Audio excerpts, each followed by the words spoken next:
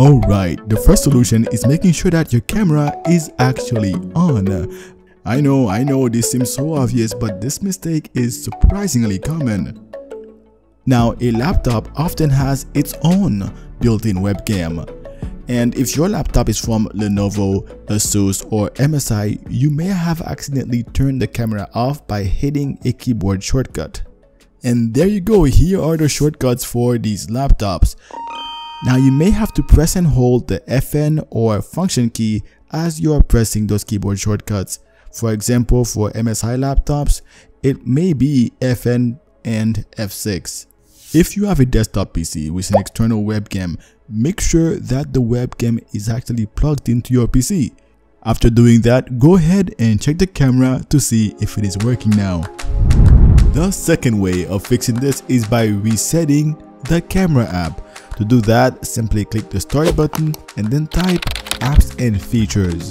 And then from the results, select apps and features.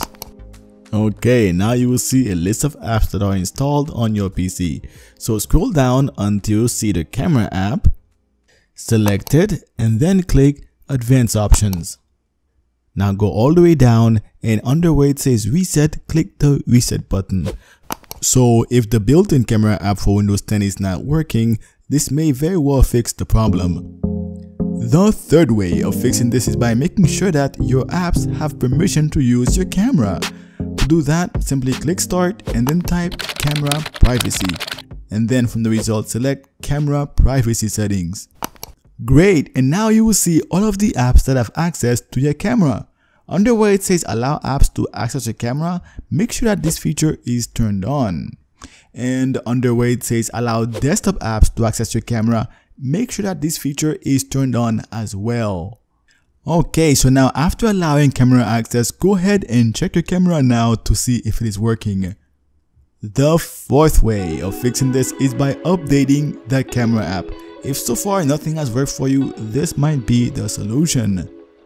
To do that, simply right click the start button or press and hold if you have a touchscreen and then select device manager. From there, you should see a section for your camera, and if you don't, it should be under imaging devices. Alright, so now expand the section for your camera and now right click your camera device and then select uninstall device.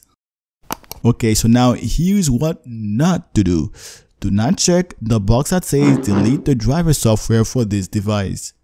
Okay, so now go ahead and click uninstall. Now you realize after doing this, the camera no longer appears in the device manager. Don't worry about it, simply go on top to where it says actions and then click where it says scan for hardware changes. Alright, after doing that, you will realize that the camera is back in the device manager.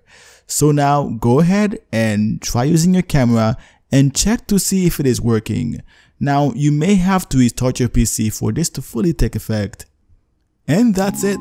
Those are the 4 ways to fix camera problems on Windows 10.